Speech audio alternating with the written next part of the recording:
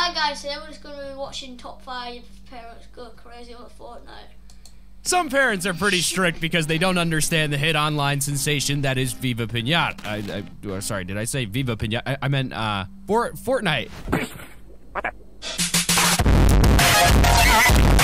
But the least you can do is be understanding of your kids that play the game. Some parents are the type to rip the cord out before even trying to understand. They're just like, why would you do that? You know what? Sometimes you deserve to get the sauce from mom because you're being a little, you know what, and neglecting to be a somewhat decent human being and doing that thing that mom or dad asked you to do about 20 times. But welcome back to Top 5 Gaming, everyone, where today we break down the top 5 parents who hate Fortnite with a passion. Oh my. I hate the parents that hate Fortnite. One thing we get asked a lot here on the channel is Top 5 Gaming, how do you make so many videos? Well, just like learning how to play Fortnite, you can also learn how to edit sick clips, make YouTube and Twitch banners like ninjas by signing up to skill. Because a teammate thought it would be funny to shoot you 50. Trolling. Attempt to build a sky base within these game modes and you'd be falling to your death because a teammate thought it would be funny to shoot you out. Maybe you've been knocked down and a friendly teammate decides to pick you up. A troll could come along at any moment and do everything they can to prevent the revive from being successful, destroying the floor, throwing boogie bombs or shockwaves. And just remember to try and keep your cool about these moments around your parents though. One over-the-top reaction could give them permanent negative feelings towards the game, which seems very likely for the dad in this clip.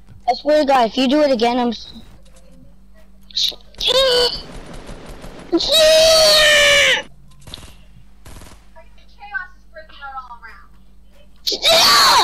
She keeps building walls. So what? No, so what? I'm not mostly in the game. She's being rude. Stop. Nice. I can't take it when she's building walls. Oh well. No, not a well. Oh. Stop! Stop! You gotta be nice. No, she keeps building walls. Oh. I'm trying to fight. No, thanks a lot. I hate you. No, get off of me. Right. I get it. Okay, the kid was being trolled a lot. All he wants to do is have some fun with Fortnite, no matter how good he may be. But when you've got Mr. Tomato Head here preventing you from being able to play the game, it's kind of understandable why he got upset. The only thing he needs to learn now is how to vent that frustration properly without it ending in dad telling him Fortnite time's over and to turn off the console altogether. Number 4, Jesus wants you to buy Fortnite skins. Something Fortnite has done like no other game so far is managed to bring many parents around the world together in their collected hate for the game. Kids will try anything to get those new skins and accessories, but when you attempt to use your family's religion as an excuse to get V-Bucks, it's gonna leave most parents pretty frustrated. Whoever created Fortnite, whoever you are out there, I need you to know what you're doing to parents across the globe, okay? Because your game has completely taken over and our children have become total addicts. This child is continuously coming to ask me for money to buy virtual products in your game, virtual skins, virtual jackets, virtual dance moves, these things that are not tangible, that nobody's actually going to get. It's just some made-up thing in a game. And then he says to me, well, Mom, there's only 13 hours left, or I'm not going to be able to buy this skin. I have to do it now. They're going to take it away. I won't be able to do it. It's a one-time only sale. I have to do it now. And I said, you need to stop. We are done. We are not having this conversation. No, nothing. You're not getting anything. And he looked at me and he says, Mom, do you remember when we were in church last week and the man was asking for bread because he needed to be fed, and Jesus said, all you need to do is ask and you shall receive? He is trying to use Bible verses to get me to buy him Fortnite skins. He has lost his ever-loving mind. I would really like the people who created this Fortnite to call me, because we need to talk about what you need to do for us parents, because this is making us crazy. I am so done with Fortnite. This is one of the biggest and most short-sighted excuses from parents as to why spending money on in-game purchases is supposedly stupid. It's not tangible. Basically meaning it's not a real item. It's not like a t-shirt you can buy in the shop, so therefore, in her eyes, it has no real value and is a waste of money that could be put to better use. But this is all based on people's personal opinions. We each value things differently, and the best we can do is be empathetic to what other people value and not just what's important to Like the fact that this mom has an engagement ring the size of of Texas, yet wants private calls and deals made from Epic Games because her son asked for a few bucks for a game he enjoys? Yeah, I don't know. Number 3 is getting scammed. You've probably seen a whole bunch of videos on YouTube, including some of our own, about the different scams that can happen in Fortnite. The fact is that Fortnite is the biggest game on the planet right now. Just let that sink in for a moment. There are a bunch of aliens up there looking down on us. All they would really see is a vast amount of us playing Fortnite. That's how Earth looks right now. But a lot of not so nice people are using this to their advantage with scams. They've been given the nickname scammers, which doesn't sound too bad, but just remember that some of these scammers are no different than a full-on con artist you'd find stealing credit cards and PIN numbers on the street. And where there's big money, there's potential for scams. This 13-year-old spent more than $300 of his own money on the game to buy his avatar cool clothes, called skins, and accessories. But recently, another gamer convinced the teen to give him his username and password with the promise that the gamer would give him more skins. He gave me his email and password and then he said, don't log in, but I'm just giving proof that I'm not going to scam you. I never got to log in again. They switched my password and everything. And since Mom Amy's credit card number was attached to the game, the scammer had access to that too for purchases within the game. And for an added insult, the scammer killed off the teen's character, in which he had invested hundreds of dollars. I feel sorry for him, but I also have told him it's a lesson learned. The family is speaking out now to protect other families from these scammers. I think it's an eye-opener, you know, when it happens to you. You just want other parents to be aware. In all fairness, the mother and son seem to have handled the situation fairly well, but you can just imagine the worry the mom must have had when her son tells her he's been scammed and the account has all of her bank details on it. He not only has a Fortnite account worth $300, but also the ability to purchase all the V-Bucks in the world with that added bank details. This is one of the many examples as to why Fortnite tell you never to share your personal account details. Number 2, Fortnite has become such an ingrained part of some people's lives to the point that talk shows are constantly bringing them up in terms of morals and how it's affecting the younger generations. And on this particular show, you have the questioning presenter and the forensic scientist, attorney, and co-founder of the Technology and Wellness Institute, Melissa Westerndorf, generally talking about how addictive Fortnite is.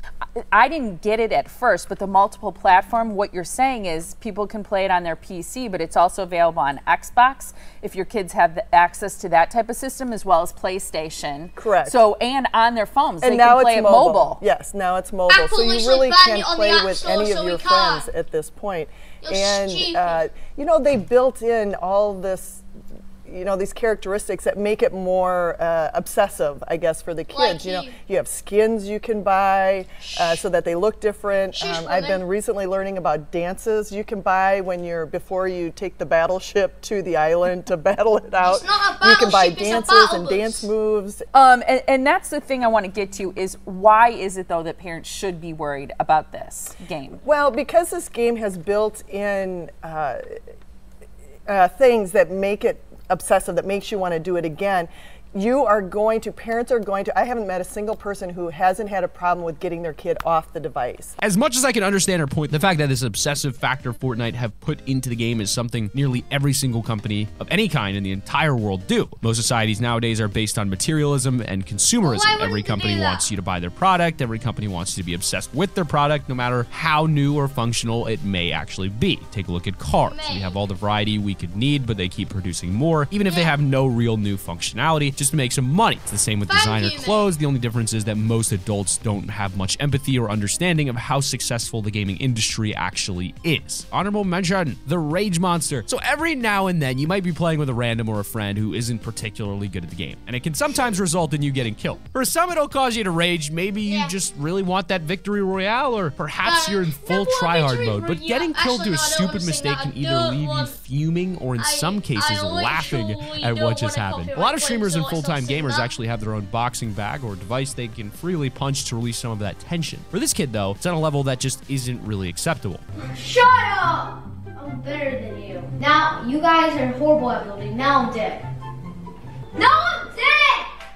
Watch! You guys stop! Why? Why? Why? You gave me a revive so Definitely, that's how he sounds. Shut up! Shut up!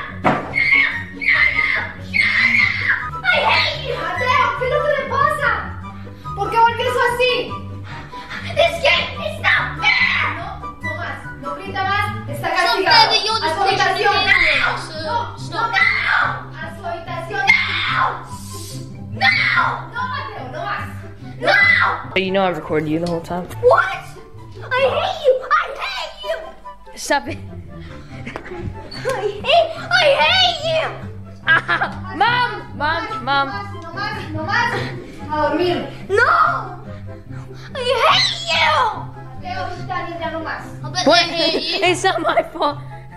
All right, I get it, kid. You're pretty mad. But the fact is that no one should really have to be spoken to like that. And in most cases, the parents will have to step in and use some form of punishment to teach the child. Maybe you got grounded, had your console taken away, or given extra chores. The fact is, we all probably stepped over the line at some point and got some form of punishment. And as much as we hated it, it definitely taught us all valuable lessons. Number one is parents left concussed. So for a lot of cases that involve Fortnite addiction, it usually stems from something past Fortnite. It's just that Fortnite is so popular that it becomes the face for the gaming addiction discussion in general. And a common article that popped up quite frequently a while back by Mirror was about a Fortnite addicted 14-year-old that headbutted his mother and left her with a concussion.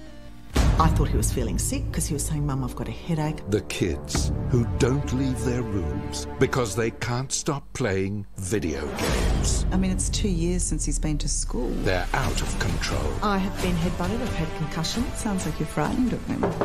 Yeah. Now we know what's really happening inside their young minds. Planned brain death. I kind of miss having, like, friends, but I got friends online. Experts say it's a new, irreversible brain change.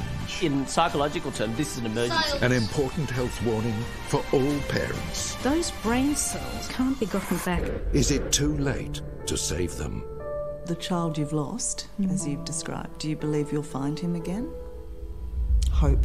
I'll never give up. 60 Minutes, Sunday. The mother has stated that he has ADHD, anxiety issues, and that since he bought the console 2 years ago, he's more or less stopped going to school altogether and stays at home gaming, where he will frequently have aggressive episodes, which have had to leave the parents calling the police on occasion. And she said that we can't get him to school and he doesn't leave the house. He comes out and eats and goes back to his room. We've tried everything. We've tried doctors. And my concern is that he's in year 8 now and he hasn't had any formal education for 2 years. So what's going to happen later on in life for him? As the article says, this has been going on for 2 years, and when this article was written, Fortnite Battle Royale hadn't even been out for a year. So Fortnite was just the face of this, a specific thing they could blame. When the reality is that this is a deeper problem that I hope eventually the family can sort out together. So that has been our list of the top 5 parents who hate Fortnite. Listen, parents, if you're watching this video, try to resolve it with your kid. Try not to be so uptight about it. Try to Thanks for watching, guys, please.